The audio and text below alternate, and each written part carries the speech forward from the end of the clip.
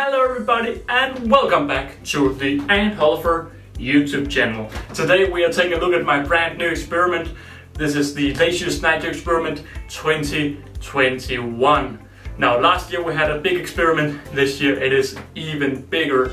Although this year it's probably a lot more useful for most people than last year.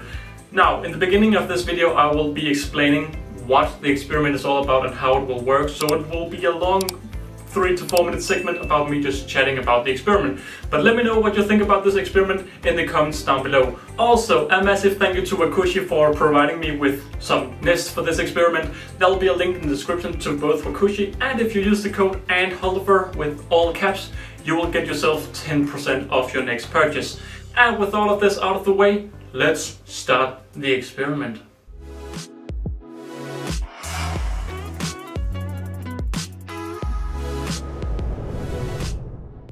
So to explain a little about the Lasius Niger experiment 2021, we have 16 colonies, and well, these 16 colonies are individually named after the alphabet. So we have A, B, C, D, E, F, G and onwards.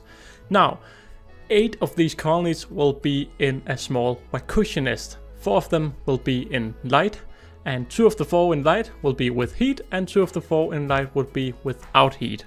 Then there'll be 4 with no light, 1 with a red acrylic lid and heat, 1 with a black acrylic lid and heat, 1 with a red acrylic lid and no heat, and 1 with a black acrylic lid and no heat.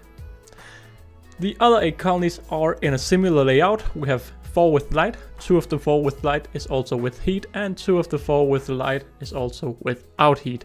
Then we once again have 4 colonies with no light, 1 with red and heat, 1 with black and heat, 1 with red and no heat, and 1 with black and no heat. And this is the entire experiment. Now, why do I have 16 different colonies, and why is this experiment such a large experiment? My thought was basically, what do I want to test this year? And the thing I want to test the most is in a nest and without a nest. And then I thought, you know what, that's just quite a small experiment, because it's just have a test tube colony and a colony in a nest. So then I thought, well, a lot of people say that ants don't have to be in a red acrylic lid, and they don't even have to be in the dark at all. So therefore I have some colonies with a red lid and with a black lid, and some colonies without a lid at all, to see if the stressing environment of my ant room's bright light being turned on and off will stress the colony out. Now, I know already now somebody's heading down to the comments saying you're not in the ant room all day long and they will require the same kind of light all day long. Yes, I know that. If ants should be completely sterile for the light, it needs to be the same light all day long. Now, my ant room is really dark until I go in here, because no sun enters, because all the sun will burn my colonies. Therefore, this is a dark room almost all day long. But that could be the case in your home as well. So this is just to see if a regular colony in a dark but also bright environment will suffer, or maybe it will just be the same result. I don't know. And lastly, we have the heated part. And this is once again because a lot of people say you have to heat your colonies, because, well, it makes the colony grow a lot faster. And I'm sitting here thinking, yeah, that makes sense. But now I'm also testing it. So there's 8 colonies with heat and 8 colonies without heat. And now this experiment is not anything you can conclude anything of when it's done. Maybe you can, maybe you can't. Maybe it's really clear that all the black colonies are doing better, all the red colonies are doing better, all the heated colonies are doing better. Only time will tell. So that's also why this is a big experiment, and it will be a big conclusion as well, because it's not just one small conclusion like the 2020 Lasius Niger experiment. This will be a big and delicate conclusion when it's all done. In next year, maybe in 2 years time, I don't know. I am planning on running this experiment for quite some time. But I talked a little bit about WaKooshi sending some nests. Now, as I said in the intro, this experiment is provided by WaKooshi, so thank you, WaKooshi. Now, you made this really cool box and I had opened it wrong. Now, I couldn't figure out how to open it, but then I finally got it the correct way, and yeah, I was supposed to see this cool Lasius Niger experiment 2021, let the experiment begin. But anyways, I cut it out so you can see it. So these are the small founding nests. These are the WaKooshi nest. Now these are a little bit specialized, as the entrance into the humidified area, this is where you water the nest, this entrance is a little bit smaller, and that is just to keep up the hydration and keep up the humidity for much longer time, within this being a small hole instead of a big hole. But as you can see in the background, I'm slowly unboxing all of this. This is an all-in-one module, meaning that when the first workers arrive, I will also be able to feed them in this little module. So this is actually a really perfect founding module. I know a lot of people have small style nests, but they are quite big. This is not big at all. Now I'm just packing out the different lids. So we'll have 2 colonies with a black lid, 2 colonies with a red lid, and 4 colonies without lid. The cool thing is I also got these really small feeding dishes that fit perfectly into the nest module. And yeah, a few weeks later, all 16 colonies with queens. On the right side, that's just a colony I forgot to remove, but 16 colonies, and they are all in the correct location. As you can see on the top, we have a heating cable going under the test tubes and over the nest. Now the rug is just there because, well, the heat cable gets up and there's a rug to put it down a little bit. But there's not really much to it. We have 16 colonies and this is the lineup. Now, as I said, I captured these queens about a month ago, so I think we should already look a little bit and see, is there any big surprises already, or is it all pretty similar results so far? But getting into how it's going, all 16 colonies have laid eggs. And most of the colonies have also larvae. Now there's a few colonies here and there, one with a red lid and one with a black lid, and 2 test tubes where there are some large larvae. But elsewhere, most of the larvae are in the beginning stages. But already now I think it's pretty cool that you can see a major difference between the different test tubes.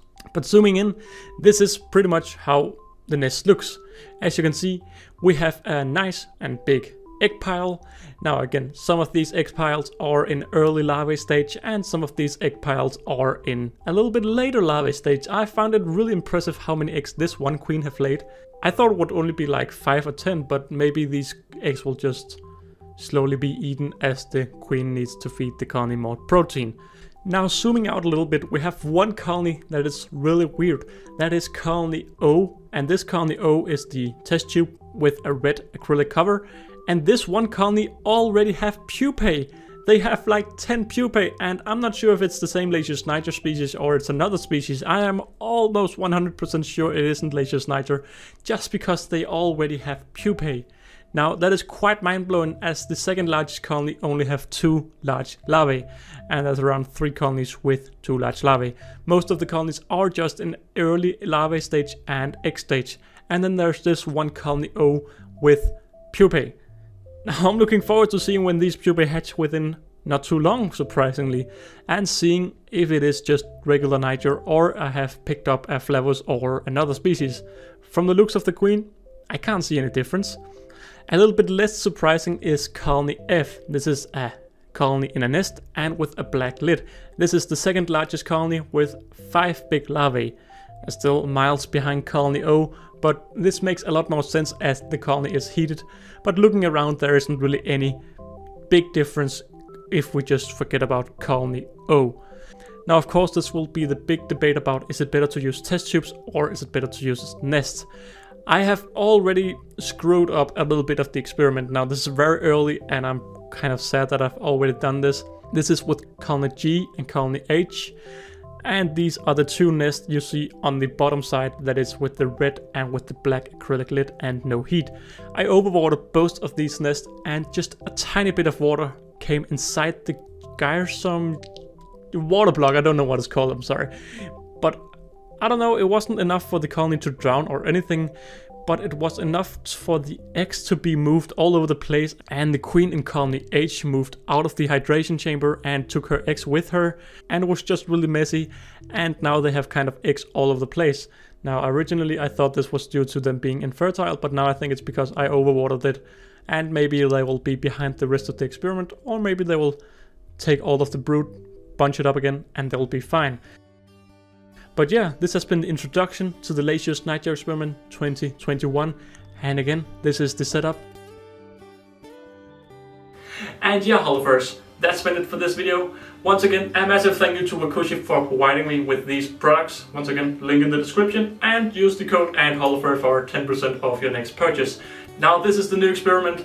Let me know what you think about it in the comments down below. It's a lot more ethical than last year because this is a lot more useful for other ant species as well. But yeah, that has been it for this video. Don't forget to like and subscribe, everybody. Become a channel member today if you like. And I'll see you all in another video. Bye!